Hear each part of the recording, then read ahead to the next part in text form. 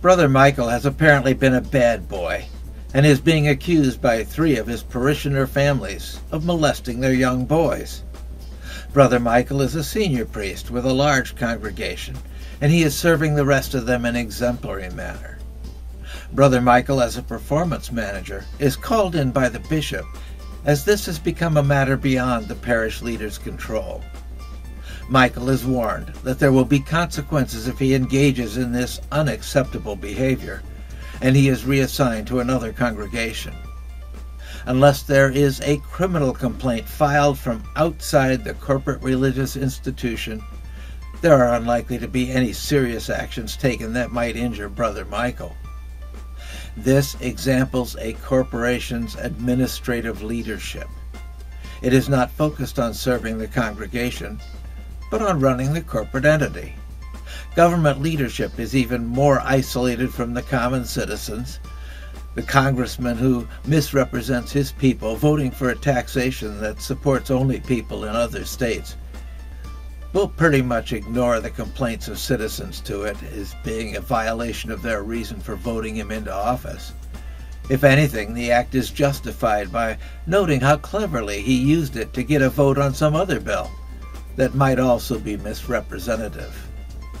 This is the nature of aristocracy, that whatever the leadership does is for the good of the people, independent of whether they get any good out of it. There is no struggle between light and dark. When the light comes, the darkness is no more. We, the people, should never struggle against our own government. When we, the people, find our voice through agreement, it will also be the voice of those who lead in our name, and government leadership will implement what draws people together. Whenever and wherever we find agreement, we are truly the only party in interest. And so we have owner authority, an authority that created the United States and empowered its government to serve us. We, the people, are the true aristocracy, the source of all U.S. authority. We are the public that has hired leaders to represent us. The challenge we face is more one of finding voice than applying a management to government. The challenge is providing those who work for us with assignments they need to properly serve our corporate interests. Our general purpose is already documented in our constitutional agreement, and our purpose is exercised through mandating our assignments to those who would act in our name. The Constitution is where we start because it is our documented agreement. It is our general assignment to those who get hired to operate our government under our authority. National government is a family business, and we the people are the family that takes care of its own when we receive the benefits of owning this national business. We just hire people to operate it for us, but it's our purpose that it is to serve. There is no government purpose set by the people who run government in our name. We have a leadership that has gone rogue with what we entrusted to them. They seem determined to seize and sell our silver, acting as if they were the in fact owners. Our leaders have been doing this for so long they really believe that they are the ones in charge. That is the general challenge we face as citizens. We have hired people to operate our government for us, but they are convinced that it is our job to serve whatever purpose they present as proper governance of the nation. Our immediate challenge is that we cannot come together as we the people to operate this business. We just do not have that level of agreement. What we do have is executive administrative authority. We can apply this to set executive management in place and to apply the general tools of management to reset our representatives to being our agents. To being our agents in fact instead of just in name. We can start, wherever agreed, to hold our agents personally accountable for any misrepresentation of our stated purposes. We know how to perform executive management. It starts with what each public leader must deliver to us to be a success in filling a public office. To do this right, we have to define a product or result that each must deliver. We must arrange to receive it as witness to the fulfillment of office. If things start to go wrong and the leader comes back to us for support, we must be willing to step in and set things back on track for our leaders. We are, after all, as said and done, the only party in interest and the ultimate owner of all that is in the United States. If our hired managers are not doing their performance management, it is for us to assign it to them based on the result that we are to receive. If needed, we can hire others to monitor their management on our behalf. This might be through a representative citizen body, such as a grand jury. And if the law would not support this, then we assign changing the law. We own that too. When we are agreed, we are the ones who own government and the laws that should only exist to serve us as the people. If the government is not serving we the people, it serves nobody. So what will get raised in opposition? The danger of letting the ignorant people run things? With that, you have the purpose of fixing the educational system so that we are no longer the ignorant people. This just defines the purpose to be served as what the people will value instead of what some aristocratic leaders think is best. It has been the interest of non-representative leaders to maintain an educational system that leaves people isolated and in competition with each other. Empowerment courses of study, such as U.S. law and government for teens, have been largely rejected as not fitting in with what the government wants to support. Who in their right minds would support a public education system conducted in languages that most citizens cannot understand? What sort of people would promote a fractured public where the citizens cannot communicate effectively with each other? Who is it who promotes the lack of communication skills as some sort of public service? Will others argue that the common crowd would do all sorts of crazy and harmful things? Just try to get 80% of the people to agree on crazy and harmful things, and that argument fails. It is hard enough to get agreement on those things that are beneficial to everyone. What about preserving the environment, the world? These are things that only the government can do for people.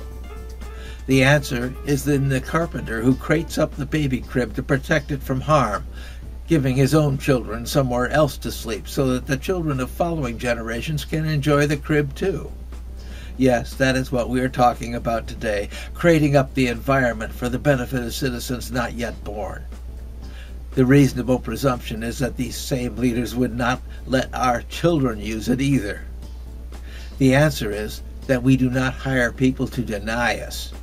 We hire them to do things for us. If they are doing things for the environment at our expense, they should be treated as agents who refuse to serve the people who pay them. Our challenge is knowing enough about general management that we the people can come together and direct government to serve the purposes for which we elect representatives, which is to represent us.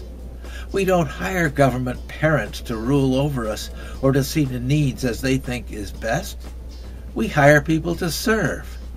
To do this, we must find those results that we so value as a people that they will agree to assign responsibility for results upon our leaders. That is what we will need to mandate if we are to establish owner management over our government. Will our leaders support this?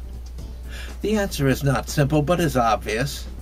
Our leaders are also people, not some class of divinely blessed parental authorities. Our leaders will share in our corporate sense of value, even if it is not shared by their choice. If they are in the small minority, they will understand this in the same way as any other small minorities.